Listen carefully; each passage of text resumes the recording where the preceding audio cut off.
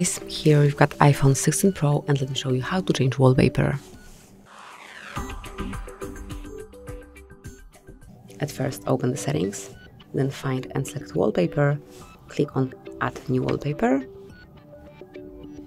and now choose whichever wallpaper you only want to have. Let me select Unity Bloom. Here you can change type, the style. Let me apply a red one. If you want, you can customize fonts, obviously.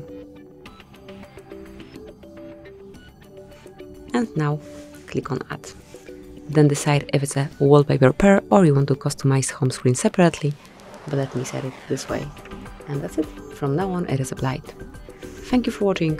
Please subscribe our channel and leave the thumbs up.